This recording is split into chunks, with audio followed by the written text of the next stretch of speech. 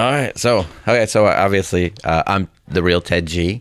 Ted, your local real estate agent. And the first podcast was a lesson and a lesson to be learned for progress, a lesson to be learned in general. Get started, getting started. That's the key to anything, any endeavor, whether it's real estate prospecting, becoming a real estate agent, becoming a successful real estate agent. So go ahead, getting started. Remember, the studio didn't look like this. We had boxes everywhere, but the whole purpose was to just get started. And today I wanted to talk about something even more important and even easier to accomplish. As difficult as it sounds to get started, the easiest part of success in real estate is a C word. It's actually a 3-syllable word. Consistency. Sorry, it's a 4-syllable word. So, consistency. And the key to consistency is consistency.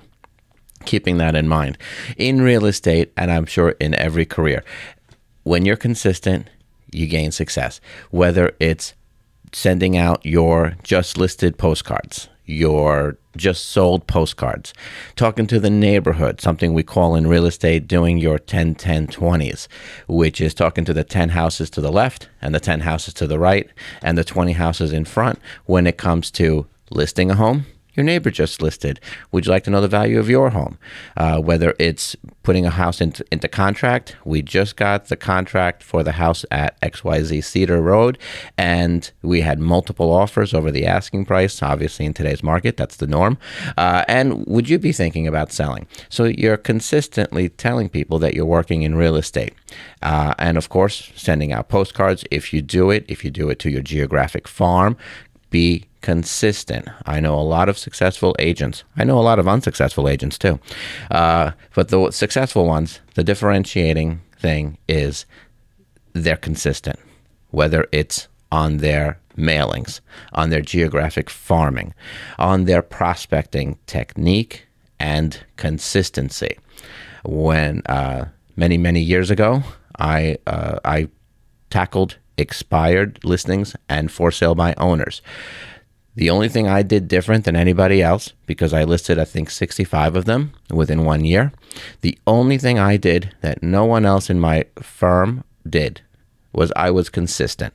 I went to them. I went back to them consistently. It was only when they threatened me with a shotgun that I said, okay, he's off the list. Okay. So whether it's a for sale by owner or an expired listing, you have to be consistently pursuing them. Never lose sight of what your goal is. Never lose sight of taking some notes once in a while. Whether you're a phone call person, consistently call your sphere of influence or consistently call your neighbors, your friends, your family, and remind them you're in real estate. Remind them that you can actually help them.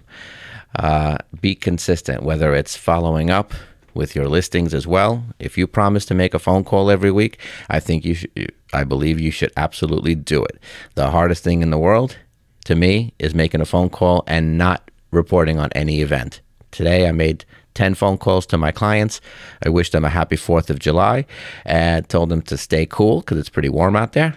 And that was pretty much it. We did not have, everything is a nice status quo today.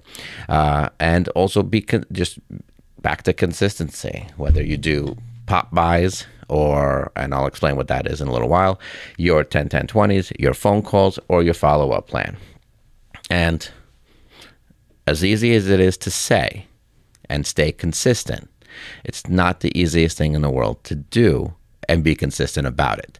So one of the things that I did in my career to kind of keep me going was make sure you reward yourself. Some people believe reward yourself after a closing. That's great. But reward yourself. If you say, I'm going to do this, I'm going to follow up on the for sale by owners, I'm going to follow up on my what's called 10-10-20s. Reward yourself at the end. I don't know if it's sushi or whether it's a nice watch, but set your little goals and reward yourself. You'll see that you'll actually become more consistent as you reward yourself. So that is my version of consistency. I also had one other kooky thing to say, because remember, wherever you go, there you are. I'm going to wrap it now. I think that's about it. Okay. And tune into the next podcast. We'll talk about what's called a slingshot.